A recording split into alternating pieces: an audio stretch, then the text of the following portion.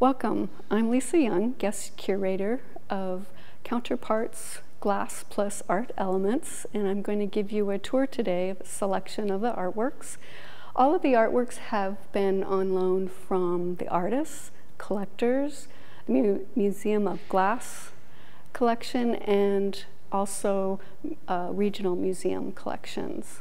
There are 37 artists in the exhibition, a total of 23 different art mediums, and 12 countries that are represented by the artists in the exhibition. Let's start with space.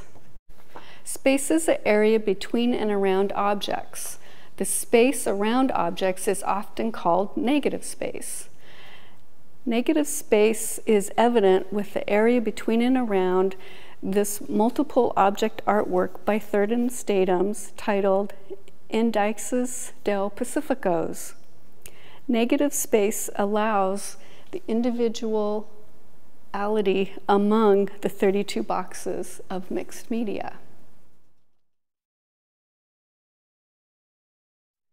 William Ivy's oil painting on canvas titled Blues and Whites is not so obvious when discussing negative space.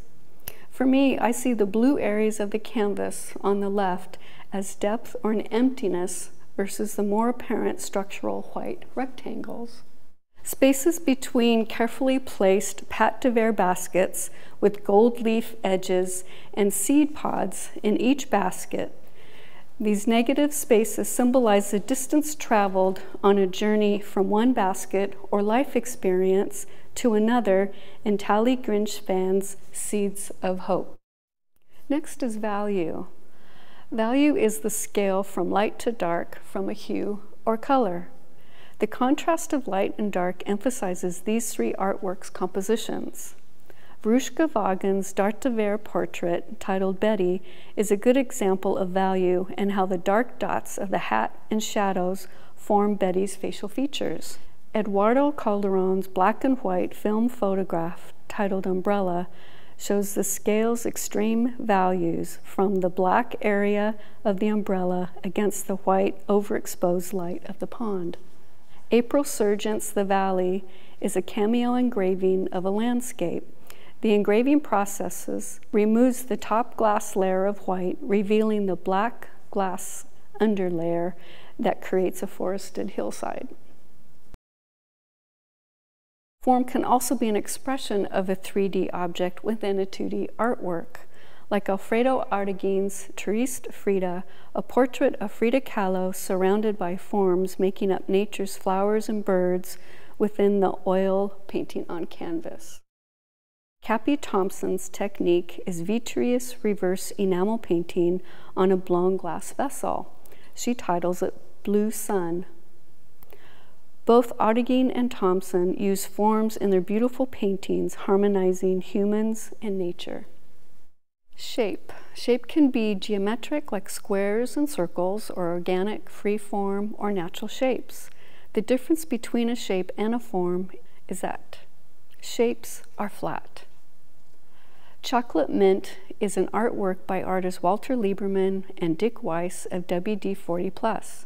These artists collaborate by individually designing layers of shapes and colors and then exchange the artwork until the vitreograph print is finished. Marta Dingus's Purple People Eater is an upcycled textile of shapes from different fabrics that the artist collects from friends and colleagues. Dingus repurposes and reimagines discarded fabrics into a treasured fashion ensemble.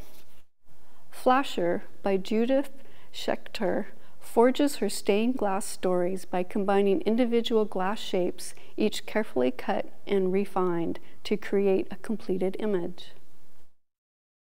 Texture is a surface quality that can be seen and felt. These three artworks, the common theme are still lifes, and it's really exciting to come across a still life which is known as maybe an older subject matter that's been reimagined with contemporary medium by contemporary artists, as we see with Beth Lippman and Ingelina Clinell's collaboration that they did during an artist residency at the Museum of Glass in 2010. This is called Memento Group Number 13. It's blown and hot sculpted glass.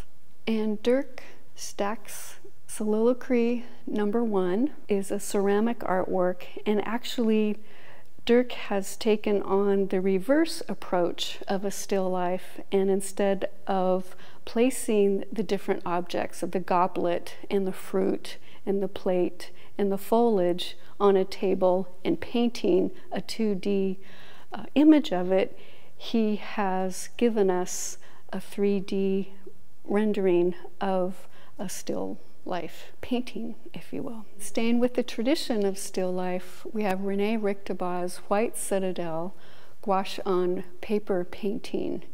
And if you look at the weaving of the basket, it looks like it could be bumpy and textural, but actually if you're allowed to touch the gouache painting, it's very smooth.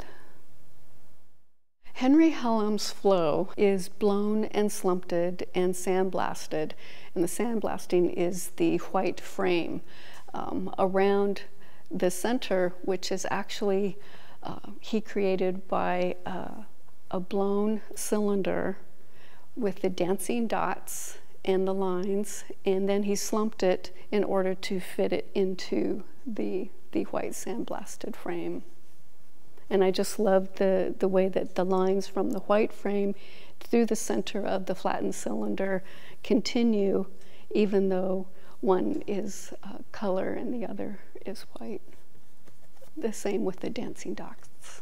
Lino Tagliapietra's Curacao is also a blown glass object with intense cold working.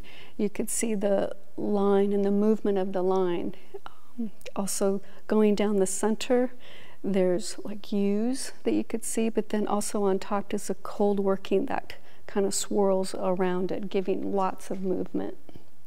And then speaking of movement, Gerard Tsutakawa's Yukamaki Number 18 bronze sculpture definitely gives you the idea of a path of a roller coaster, following the curves and the line of his wonderful sculpture. Also, you might know, you might recognize Gerard Tsutakawa as the artist who created the mitt at Seattle Mariners ballpark. Our last art element is color. We have Harvey Littleton's Witch of Agnesis II. It's boreum glass, multiple overlays. We have Dominic Labino's Untitled Small Hot Worked Glass, Air Traps, and Internal Veilings. And you can see the separation of the different colors of glass, the reds and the pinks and the clear glass. And then Moonlight Landscape by the Sea, Number 8. An acrylic on canvas abstract landscape. And I really admire Michael Daly's abstract landscapes from the first time that I saw them. And you do need to use your imagination, but that's okay because it's all art.